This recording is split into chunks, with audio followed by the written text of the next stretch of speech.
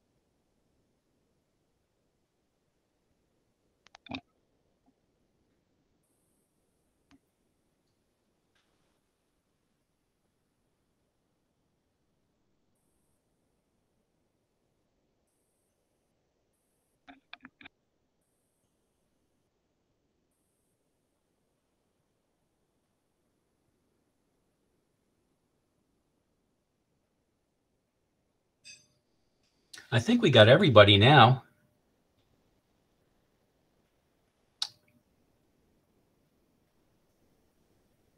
Excellent.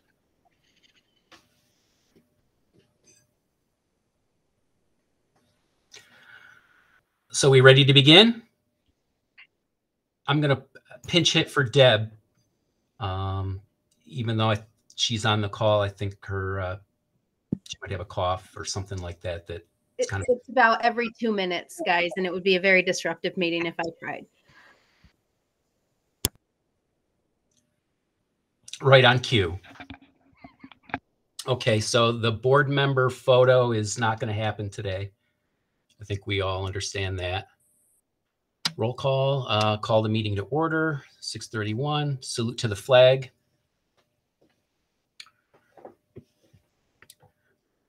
I pledge allegiance to the flag of the United States of America and to the republic for which it stands, one nation, under God, indivisible, with liberty and justice for all.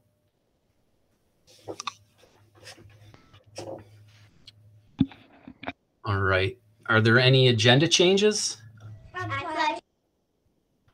No? Okay.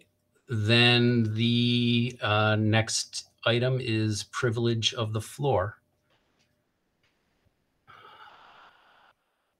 And I don't see anyone from the public on the call.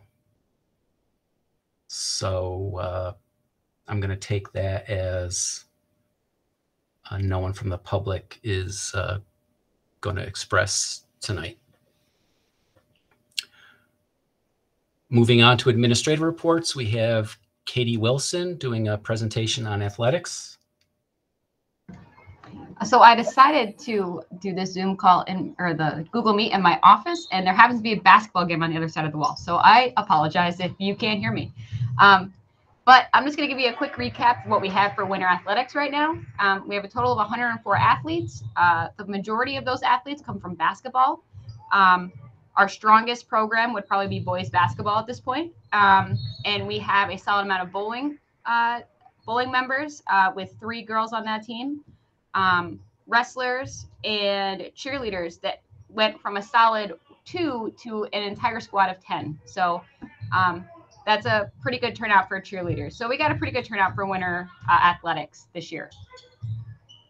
To give you a quick update on our teams in general, our girls varsity basketball team, if you haven't heard yet, is ranked #1 in the state for Class C, which is pretty impressive for them.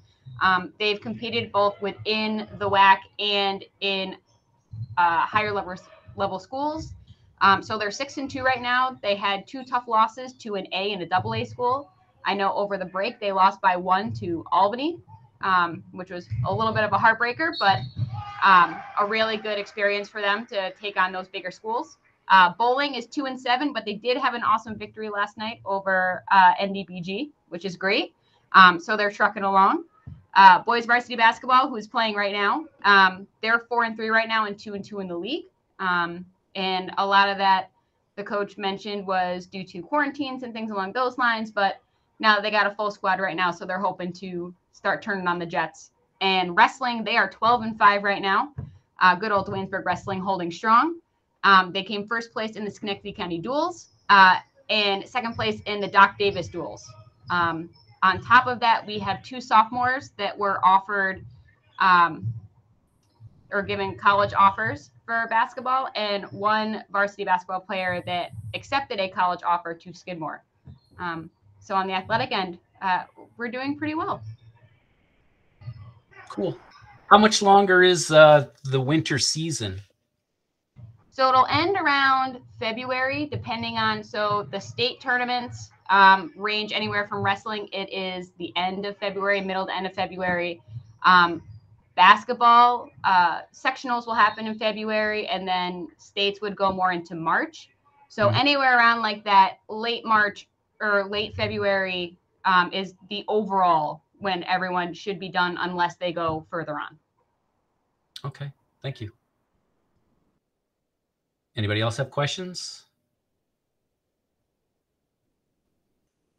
Okay, well, thank you very much. My wife just mentioned to me she can't get into the public stream that The stream is not available to her organization. Just as a heads up.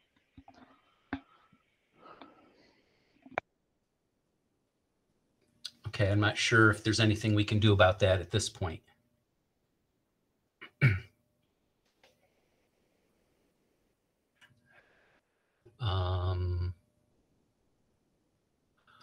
Moving on to the superintendent. Jim, you were muted if you were talking.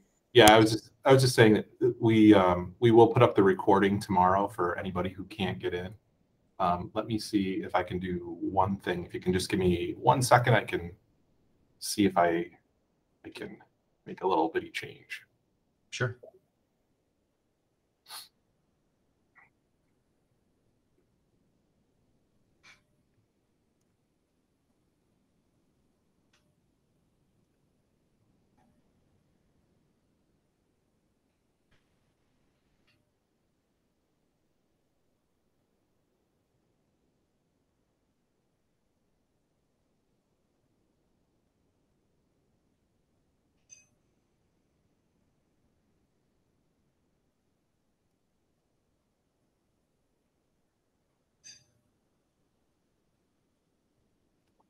Yeah, I'm not sure why that is.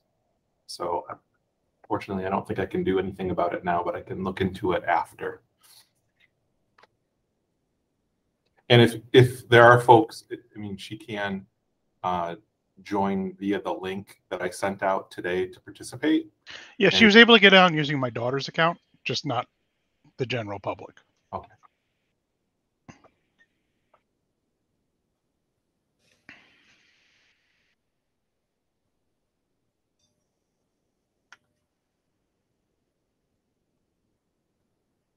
So I think the next item is your report, Jim.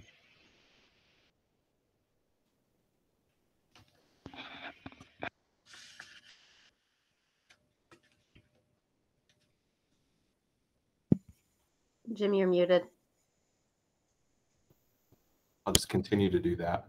So just so that everybody's aware of some of the things that I sent out yesterday, there have been some changes to COVID protocols. One of the biggest things is that we're now able to do test to stay, which is something that we had been hoping to do for a while and had been piloted in other counties.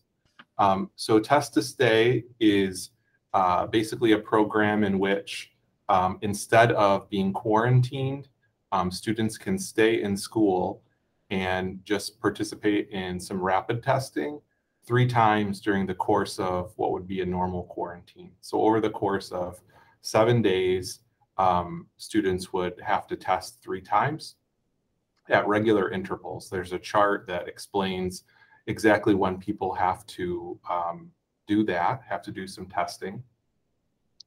So it's an optional alternative for people who've been placed on quarantine. It's nothing that anyone needs to do.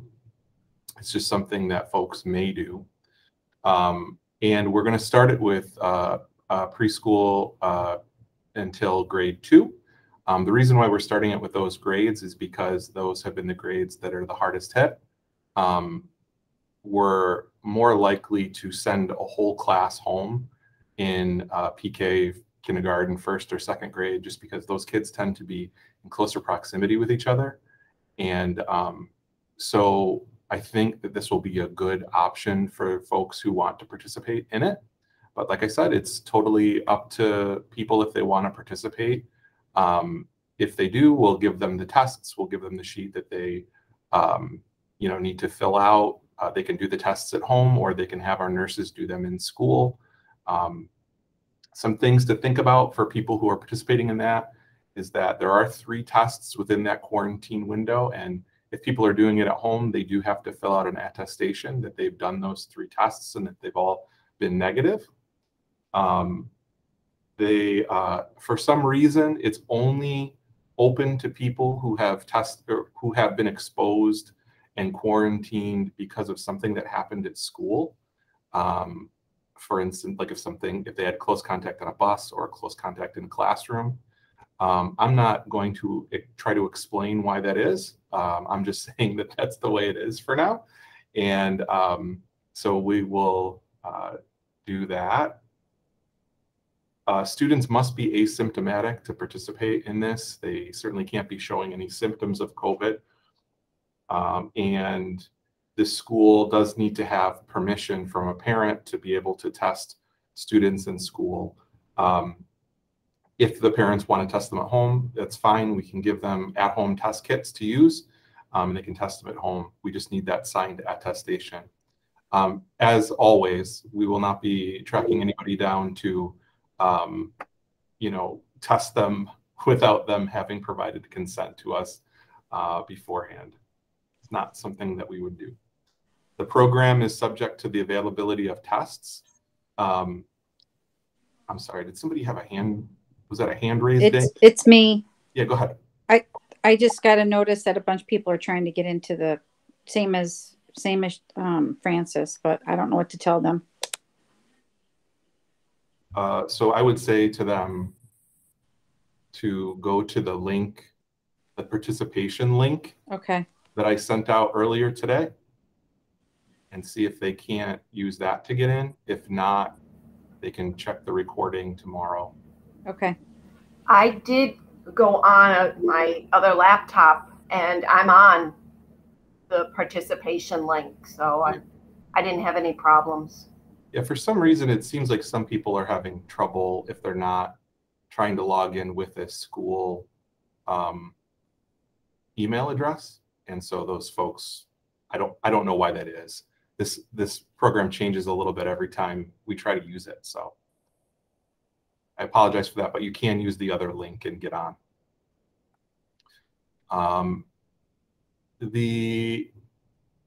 So the availability of the tests is an important thing. If we run out of tests, we obviously can't do test to stay any longer.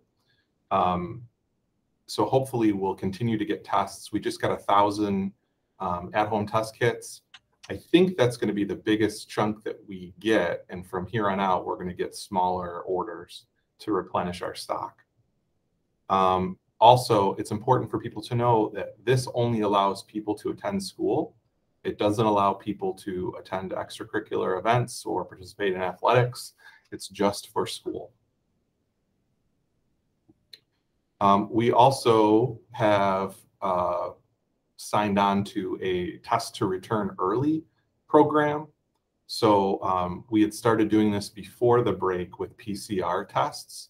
So if somebody takes a PCR test on day 5 and that test comes in negative, they can return on day 8. So after the 7th day. However, we've added to that now we can use rapid tests, 2 negative rapid tests taken 36 hours apart on day 5 and 6 in place of that PCR. We do have lots of these at-home COVID tests, so people know this isn't something that the district spent money on. Really, I don't know that we would have been able to obtain this many tests if we had wanted to spend money on it. They're really hard to come by if anybody's been trying to look for these at drugstores recently. So the state has provided us with these at-home test kits, really to be distribution agents for the public, to try to get these out to families who are in need of tests. So folks are welcome to use these things to test their kids if they're asymptomatic or if they're showing symptoms, whatever they want to use them for.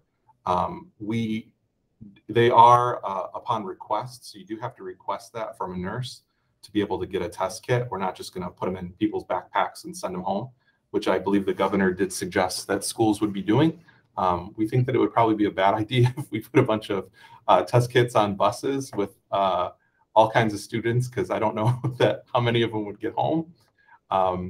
And also, it's important for folks to know that these kits do have 2 tests in them, but a lot of the protocols that we have now require you to take 2 tests 36 hours apart for these rapid tests to be used in place of a PCR test.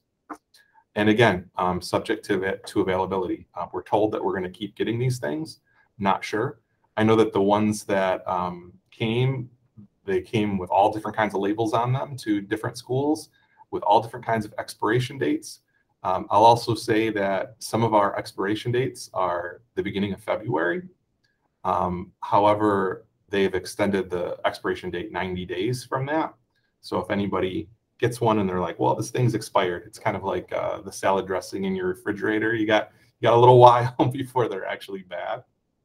Not the salad dressing in my mother-in-law's refrigerator, which is ancient, but the salad dressing in a normal person's refrigerator. Does anybody have any questions about the COVID protocols before we go on?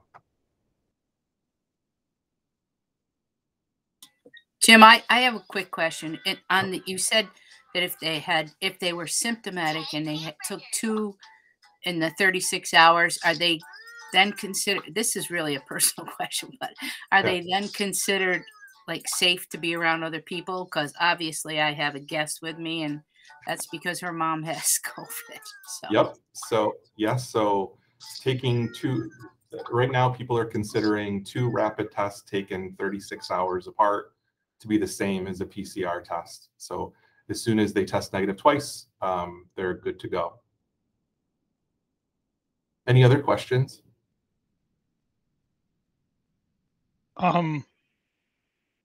We are still staying open. Everything's good as long as we have staff to keep people there, right? Yeah, we're going to stay open. So there's really nothing right now that I could foresee that would cause us to close entirely. I even don't think that there's a situation where we would have to close because of staffing right now. I think that we would probably just reorganize staff that we have in order to continue to have school for folks. So that's not something it's not something that's being advised by anybody. There's really no organization right now that's advising schools to close preemptively. So, I mean, things always happen, orders change, but yeah, no plans to do that now.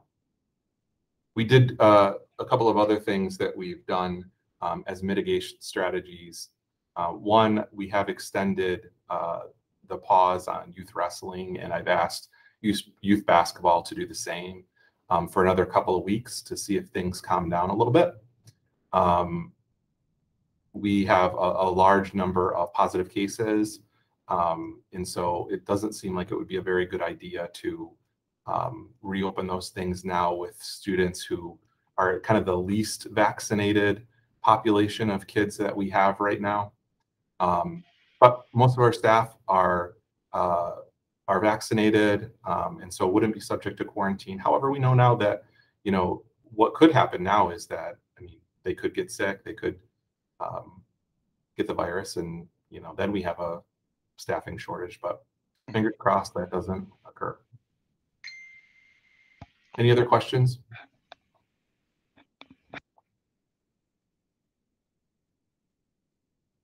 Okay, so I did want to talk more about equity, and because of last meeting, and also before I move on, if anybody has any questions about COVID, about any of these protocols, and is watching the video later, please feel free to shoot me an email if you need clarification or ask a nurse. Happy to do that for you. So moving on to some of the equity concerns or equity program concerns that folks had at the meeting last time. So I want everybody to know that I really did listen to what everybody was saying and the concerns that folks have. One thing that happened a couple of times was I did hear people say that they weren't aware of an issue, and so they didn't quite know where this program was coming from at Duanesburg. So as I said last week, so this is a regional initiative. It's also a state initiative, but there are reasons at Duanesburg to focus on equity at this time. I did want to go through a couple of things. There was also a great suggestion that a community member sent to us about defining some terms for people in the policy that the board's considering. So I wanted to go through that too. And then I wanted to give some examples of some different issues that happen here. So when we're talking about educational equity, we're really just trying to make sure that everybody has access to the resources and rigor they need. So not the same for everybody, because some people need different kinds of rigor. We know that some kids need more rigor than other students. We know that everybody is worthy of being challenged. And so that's important to us. And then everybody needs access to the resources that they need to be successful. One of the concerns that folks had that I heard a couple of times was, well, does this mean that you're giving everybody, I think the term was a trophy, that you're giving everybody kind of a participation award? And that's not really what we're talking about at all. So it's important for people to know that at the end of the day, students, all of our students still have to complete the same requirements to graduate. They still have to take the same tests. They still have to do the same work in classes. There just may be different ways to approach it. So I wanted to share some of the thought process behind what's going on in our head as educators when we're talking about educational equity. So one thing that we're looking at is the issues that we've uncovered through data analysis. So I'm not sure that folks know how much data analysis the average teacher does these days, but it's a lot. And so we used to have a data committee where the job was just to focus on data. We don't have that so much anymore because every committee we have in the district uses data as its core. At this point, it would kind of be like having a pencil committee. It's so ubiquitous that it seems funny to just put it off by itself. It's part of everything we do. We also do lots of observations and have analysis in other ways. We give lots of surveys out to kids. So it's important for folks to know that these aren't issues that we're making up. These are issues that actually come through data. And so tonight, I'm going to share some specific data with you so that you know what we're basing this on. We're also thinking about, first, so what improvements can we make to our programs that would benefit everybody? That's where we always start. So those of you who are familiar with response to intervention, that like pyramid, those different tiers, the first tier, the base of the pyramid is always like, well, what can we do to solve problems for everybody? So does that mean that we need new math programs for everybody? Do we need a new science program? Do we need more training for all teachers? So that's always where we start, is to say, well, what would benefit all students? Certainly nothing that would benefit a student is going to be withheld from a student unless it interferes with the rigor that they need to be successful. Another thing that we think about is, when my computer unfreezes,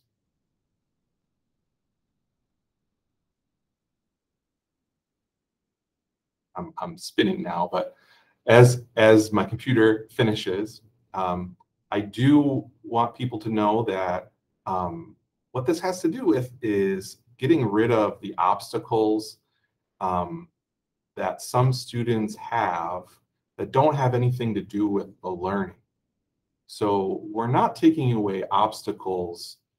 By obstacles, I don't mean things like rigor or challenge. Obstacles are things that you can reduce or remove that don't impact the learning at all. So we're always thinking about what resources we can add without diluting the content. So it's really important that everything remains rigorous and challenging for everybody. We don't want to dilute the content, but there are some things that we can just take away. The other thing that I really hope that people understand is that there's no scenario where a student who has obstacles to success has to work less hard because of the work that we're doing to try to make things more equitable. So I was telling somebody this morning that this little diagram that's become really famous, the one on the left is supposed to represent equality. So it's giving everybody the same things. And the one on the right is supposed to represent equity. So it's supposed to represent giving everybody what they need to be successful. But I was saying today that it's pretty inaccurate, because the kid with the 2 boxes is still going to have to jump up and down to try to see as much of the game as possible. So what we find in these situations, and the situations that we're going to be talking about, is that even though we're trying to remove obstacles, it's still a lot more work for the folks that we're talking about than it might be for other people.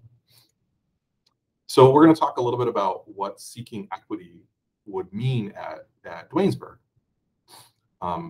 So one of the questions is, there was a lot of conversation about race, and race and Christmas, I think, dominated the conversation last time. Those are 2 things that are very not things that we've really discussed as being important elements of our program. Certainly racial equity is important, but we have a fairly homogeneous racial makeup in our student body right now. And so the real impetus for this program were to 2 demographic areas that we do see issues with in terms of equity. And the first one is with students with disabilities. So we see all over the board data that suggests that we're not providing enough resources or the right resources to make sure that all of our special education students are successful. And that's not to say that our special education teachers aren't doing a great job. They are. And our special ed program works really, really hard to try to make sure that kids still stay on par with their peers. But there are lots of obstacles for special ed students that prevent them from doing less well than their peers. Even if the disability that they have isn't necessarily related to, one of the content areas. So for example, this is a chart that shows 3 through 8th grade math state assessments over time. And so the purple represents general ed students and their proficiency levels on 3 through 8th grade exams. And the gold represents students with disability and their proficiency levels.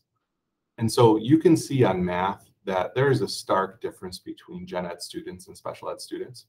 Now, it makes logical sense that special ed students would tend to struggle more on these areas, but that is a significant gap. And when we have, and we are right now providing certain supports to special education students that are supposed to minimize this gap. And so, but what we're seeing is that the way that we're approaching it isn't achieving what we want to achieve yet.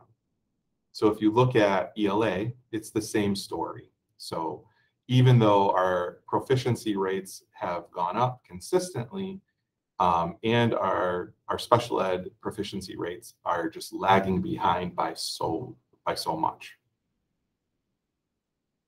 The same is true on Regents exams. So if you look at the proficiency rates of all Regents exams, special ed students, achieve proficiency at a much lower rate. Some special ed students are able to take advantage of safety nets, which allow them to score below proficiency. However, we know that a lot of our special education students are attending college after they leave high school. And because of that, they're probably putting themselves in situations where they have to pay for remedial courses in college.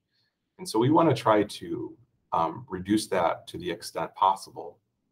We definitely think that there's something more that can be done to try to lessen this gap. Another issue that we see is not just with the achievement of special ed students, but even with how we're challenging special ed students. So there's a question about whether or not special ed students are they choosing not to take upper level math and science courses, or are they not being given the right encouragement to take those courses? Whatever the reason, what it's resulting in is kids, the majority of whom will go to college, probably ending up in a remedial class once they get to college. And that's not a bad thing for some people. Some people need that extra year of math before they start their college coursework, but we want to reduce that to the extent that we can. And also, we do provide lots of supports in math and science that would support these special ed students if they were to choose to go on. But there are a lot of doors that they're closing, and we want to see if we can't make some of those doors stay open longer for these kids by encouraging them to continue taking math and science instead of just doing the courses that they need to do to earn their credits. The second group that I wanted to bring to your attention was our economically disadvantaged students. So in many cases, this group is the same, a lot of overlap between economically disadvantaged students and special ed students. However, there's nothing that says that just because a student's family makes less money than another student's family, that they should do less well on exams or in classes. But what we find is that that's actually what's happening. It's like to a lesser extent than special ed students. But if you look at our math proficiency, you'll see our economically disadvantaged students are outpaced by the gen ed peers by quite a bit, by a significant margin. The same is true in ELA. And the same is true in Regents exams, though the gap closes a little bit on Regents exams. This is science. And the one outlier is in the 2019, I'm using 2019 for Regents because it's the last real Regents administration that we had. But in 2019, economically disadvantaged students actually scored better, actually had proficiency at a higher rate than non-disadvantaged peers. There are other things that you can look at too that are also pretty stark. I was also looking at average scores on exams. And in both categories, special ed students and economically disadvantaged students, you can see a really big gap between average scores in those two groups. Like I said before, this is not news to you. You probably could assume that something like this might exist, but the gap is pretty stark, and it warrants looking at what we can do to try to change the way that we're modifying things for these students. Another thing that's pretty interesting too is that if you look at even quarter grades, even classroom grades, economically disadvantaged students tend to do less well than their non-disadvantaged peers. So this is a chart that's kind of confusing, but what it shows is on the left-hand side, it shows economically disadvantaged students. 66% of grades scored by them during quarter one, those are marking period grades, were in the 90 to 100 range compared to 75% of the non-disadvantaged peers. So something's going on with this group. And so we've tried to address this in a lot of different ways. And we're sort of in the exploration phase of just what we should be doing to approach this in a different way. So one of the things that we're doing with economically disadvantaged students in elementary school is we have a group that just focuses on those students to make sure that they're given the supports and they're kind of thinking about school through their mindset to provide those students things that their peers might have access to that they just don't. Again, you'll see, this is actually the economically disadvantaged students and how, what they're doing for upper level math and science.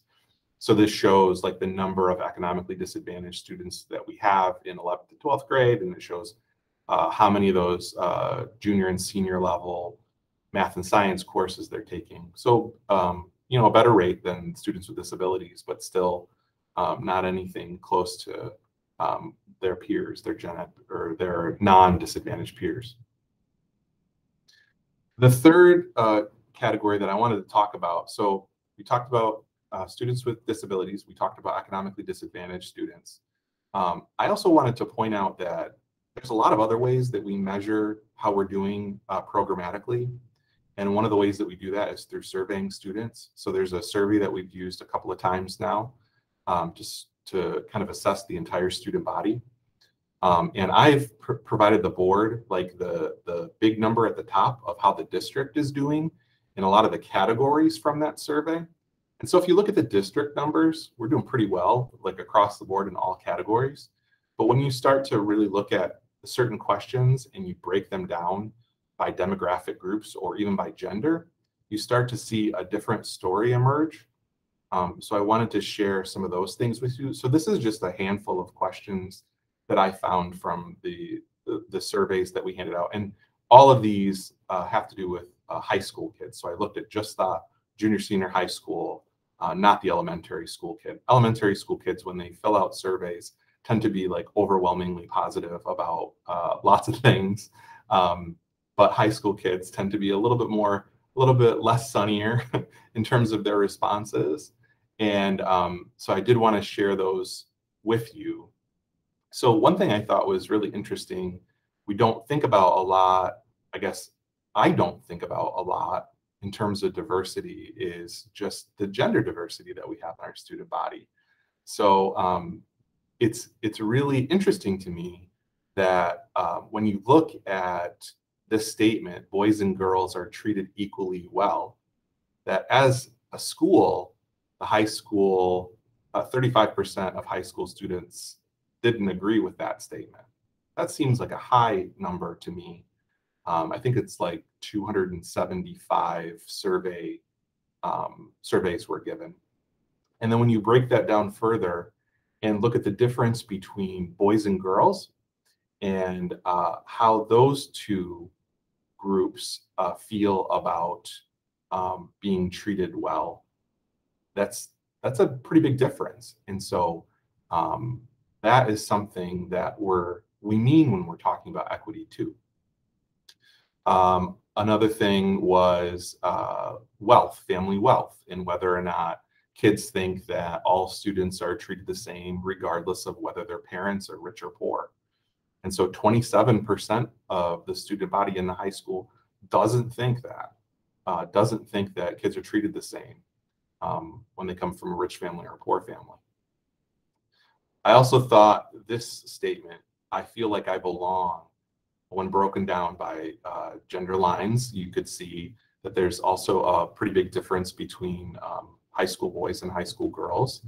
And also, I think 26% is a fairly high number for students who feel like they don't belong in the school. I thought that this one was also very significant. Students at this school are teased or picked on about physical or mental disabilities.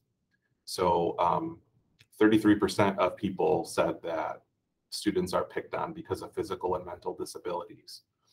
And when we asked the question about sexual orientation, 39% of high school students said that students in the school were picked on because of real or perceived sexual orientations. So you can also break this survey down by racial lines. And so we had 28 non-white students complete this survey and 255 white students complete the survey in the high school. And so when you look at questions like people of different cultural backgrounds, races, or ethnicities get along well in the school, you see a difference between, you have some non-white students saying that, 21% of non-white students saying that students don't get along well. So I think that's significant too.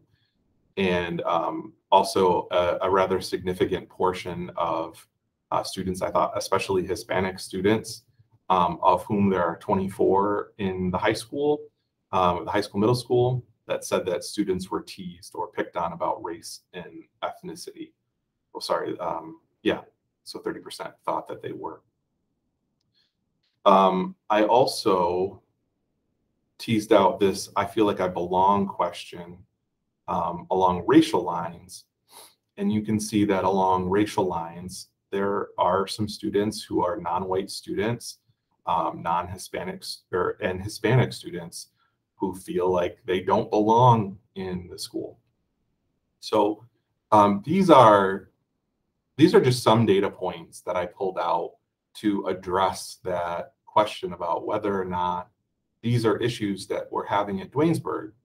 I want people to know that when we go about doing any kind of program, we start from a place where we're looking at data. We're not doing it by feel or gut. We're doing it based on what numbers tell us and what students are telling us. And so I hope that that's helpful in kind of presenting a different picture of what we mean when we're talking about equity, because I think it's much different than a lot of folks' perception of what it is that we're doing here. So that's all I have. I wonder, does anybody have any questions for me about any of this stuff?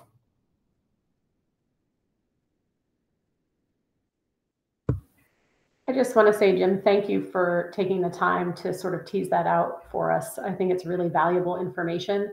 And you know, I'm a data person as well. And so to be able to see that and understand, you know, what's driving us, we know that anyway, but to be able to see it in the numbers is really helpful. So thank you for taking the time to do that.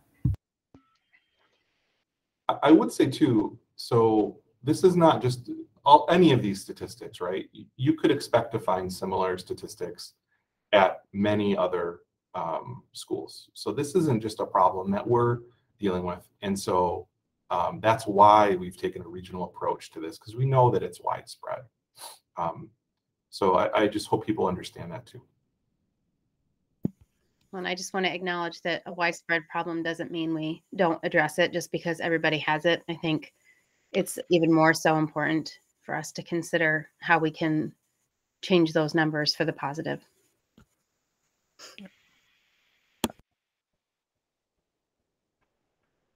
And I'd like to say that I think it's, even when you separate out the numbers, if you just go from your personal experience, you're aware of that person that always seemed like they never really belonged, that they never really had a fair shot. And it's nice now that the school is finally in writing saying that everybody gets a shot. It's not just a story anymore. It is actually a policy. It's going to be a rule that the school has to provide everybody the same shot. And I think that's awesome.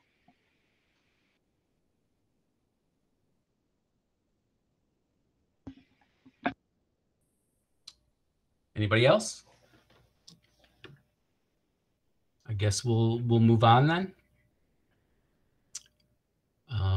Presentation and approval of prior Board of Education meeting minutes. Approve the minutes of the December 14th, 2021 board meeting. Recommendation that the Board of Education accept the meeting minutes from the December 14th, 2021 meeting as submitted. Do I have a motion? A motion. I'm not sure who that was. That was Teresa. Teresa, good. And Diane. Someone Teresa and Diane, so first and second there. Any questions or comments? Okay, all in favor, say aye. Aye. Aye. Any opposed? Any abstentions? Okay, moving on to Board of Education standing committees. Audit committee, we didn't meet. Did any of the other committees meet? How about building and grounds? No, our meeting was canceled. Yeah. Education? we are going to meet on the 18th at 5:30 before our board meeting. Okay. Policy. We have not met since the last meeting. And lastly, public relations. Nope. Okay. Moving on to financial items. Accept claims auditor reports. Recommendation that the Board of Education accept the claims auditor's comments on general warrant A20 for $121,320 and 38 and capital warrant HP2 for $2,125, dated December 16th, 2021. Do I have a motion? I'll motion. Okay, Melissa, thank you. Second, Francis? Second. All right, questions or comments? No? All right, all in favor then? Say aye. Aye. Any opposed? Any abstentions? Okay, next item, accept financial reports. Recommendation that the Board of Education accept the appropriation status, budget transfer, revenue status, and treasurer's reports ending November 30, 2021, as provided by the treasurer and recommended by the Assistant Superintendent of Management Services. Do I have a motion? I'll motion. Okay, thank you, Diane. Second? I'll second. Okay, Tony, thank you. Any questions or comments? None? Okay, all in favor, say aye. Aye. Aye. Any opposed? Any abstentions? All right. Last financial item. Approve agreement between the district and Shalmont. Recommendation that the Duanesburg Board of Education approve the agreement between Shalmont Central School District and Duanesburg Central School District for September 9, 2021 through June 30, 2022, as recommended by the Assistant Superintendent of Management Services. This agreement shall not be binding on the parties until authorized and signed by each party's respective representatives. Do I have a motion? I'll motion. Teresa, second? I'll second. Thank you, Melissa. Okay, any questions or comments? None? Okay, all in favor, say aye. Aye. Aye. Any opposed? Any abstentions? Okay, moving on to other. Approve CSE minutes. Recommendation of the Board of Education accept the recommendation of the CSE meetings and their minutes from the December 13th, 14th, 15th, and 16th, 2021 meetings as submitted. Do I have a motion? I'll A motion. motion. Okay, Francis, and then Tony, will you second? Yes. Thank you. Questions or comments? None? Okay, all in favor say aye. Aye. Aye. Aye. Any opposed?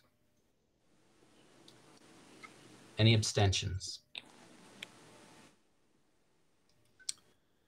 Next item, approve unpaid administrative internship. Be it resolved that the Board of Education hereby accepts the recommendation of the superintendent to appoint Catherine Wilson to the position of unpaid administrative intern for the spring 2022 semester until the end of the fall 2022 semester. Ms. Wilson will continue to fulfill her duties as a physical education teacher and athletic director during the duration of the internship and will, therefore, continue to accrue service time as a 1.0 full-time equivalent teacher in her tenure area. Do I have a motion? I'll make a motion. Diane, thank you. Second? I'll second. Thank you, Teresa. Okay, questions or comments? All in favor, say aye. Aye. Aye. Any opposed? Any abstentions? Okay, moving on to a policy item, approved policy. Recommendation that the Board of Education approve policy 3430, diversity, equity, and inclusion in the district as recommended by the superintendent. Do I have a motion? Shane, I'd like to make a motion to delay the vote on this policy until we can collect additional information over the course of the next week. Okay. So we can put it on the agenda for, I think the 18th is the date of the next one. Okay. Does anyone want to second that motion? I'll second it. Sounds good. Any questions or comments? I would just say that that's an exceptionally good idea, especially considering some folks were having a difficult time getting on the stream. So maybe that'll give them the time to do that. And also, it's probably a good idea as well because of the additional definitions that were added to the beginning of the policy. So people will have time to review that. Okay. Any other questions or comments? All right. All in favor, say aye. Aye. Aye. Any opposed? Any abstentions? Hey, Shane. Yes. Do you mind? I know that somebody was sent me another message saying that they were having a difficult time to getting in. I wonder if we can go out of order a little bit and see if any of the folks who have logged in did wish to make any kind of public comment that they were prevented from making before. Okay, we can do that.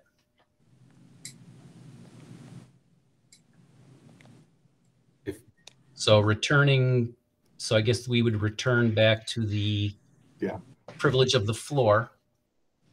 And, you know, we apologize if people had trouble signing in, but is there anyone from the public at this time that would like to make any comments?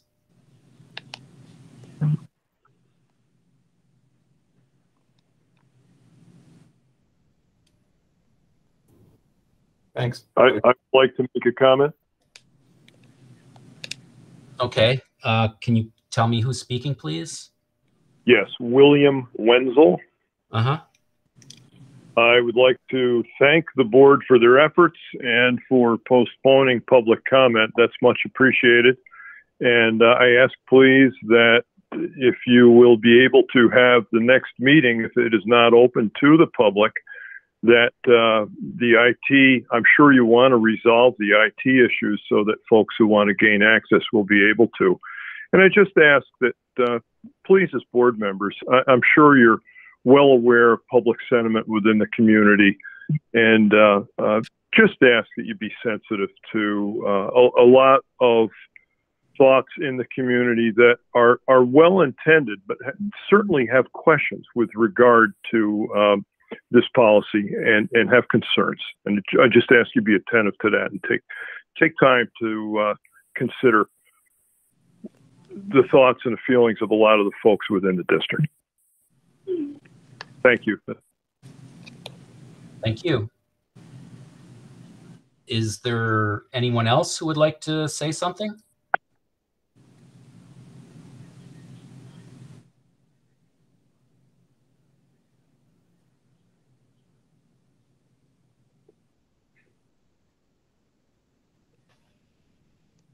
Okay, I'll take that as no one else is interested in speaking at this time. So we'll move back to where we were in the agenda. And again, let me apologize to those people that had difficulty connecting earlier. So now we're on to personnel items.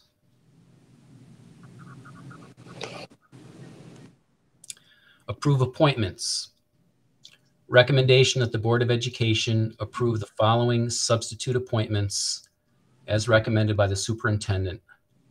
All appointments are employees at will, and the appointment at this time does not guarantee employment for the entire school term or year. And that is the BOCES substitute list. Do I have a motion? I'll motion. Thank you, Melissa. Second? I'll second. Thanks, Diane. Questions or comments? All in favor, say aye. Aye. Any opposed? Any abstentions? Okay. Next item, accept resignation for retirement, M. Neitzel. Recommendation that the Board of Education accept the resignation for retirement of Mary Neitzel, special education, effective June 30, 2022. Do I have a motion? A motion. Thank you, Teresa. A second? I'll second. Thanks, Diane. Questions or comments? I would just like to thank Mary for her exceptional service to the district. She's worked for the district for over 30 years and has really served us very well, and she'll be very, very much missed. Jim, I'm just going to echo that, having personal experience working with Mary for a child with disabilities. It was nice to have her in our court as we navigated the system. She was helpful on many occasions. All right. All in favor, say aye. Aye. Aye. Any opposed? Any abstentions? All right, next item. Accept resignation for retirement, Kay Konarkowitz. Recommendation that the Board of Education accept the resignation for retirement of Karen Konarkowitz, 7 through 12 social studies teacher, effective June 30, 2022. Do I have a motion? I'll motion. Thank you, Melissa. Second? I'll second. Thanks, Francis. Any questions or comments? Again, I would just say, so she hasn't been with us as long as Mary.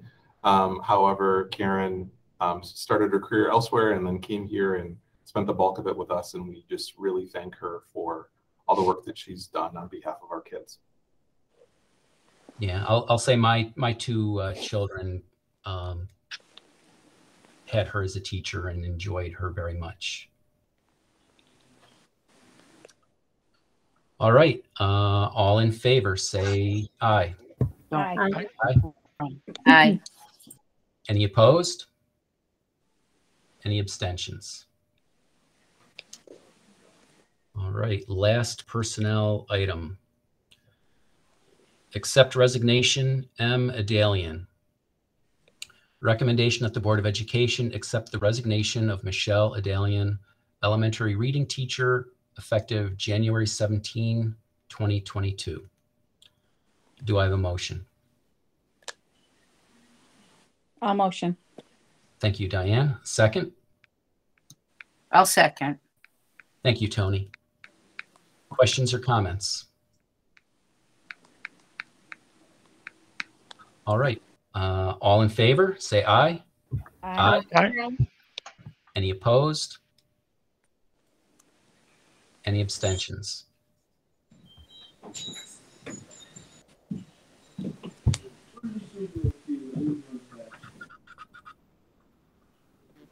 Okay, the next item is just information. It's not for us to vote on. And it's about a counseling intern, James Malia. I just wanted you to have knowledge of this, that we're going to be hosting an intern in our counseling office. May I ask a question or two? Sure. Yeah. Where will he be? Is he going to be in the junior senior high? Junior senior high, yeah. And is he, I mean, obviously he's a student, so he'll have a supervisor from St. Rose, I assume, and then also be working with Kristen? Yep. Awesome. Great. That's wonderful. Thank you. Any other It's questions? important. I know that a lot of schools at this time have kind of been shy about hosting interns and student teachers and things like that, but these are folks that we really need. We really need them to come into the workforce, and so whatever we can do to try to make things happen for them, we will. As a professional who required such training, I am 100% behind it, so thank you. Is he going to focus on the standard like college guidance counseling, or is it more standard student quasi mental health counseling? Just what's We the call focus? it school counseling. Okay. And so, yeah, he'll be with the school counselors. Okay. Jim, how long will he be with us for?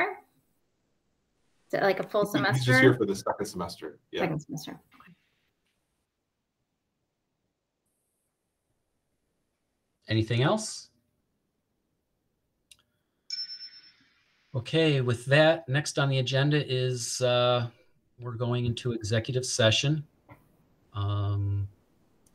So the board is going to go into an executive session, and the plan is that we will not be returning to any regular business afterwards. So I need a motion to move to executive session. I'll motion. Francis and Melissa, is that okay for you second? Sure. All right, thank you very much. So this concludes our regular board meeting. Thank you. I'll see you on the other link. Yep, so everybody exit out and call up the other link. Thank you. Well, Good night.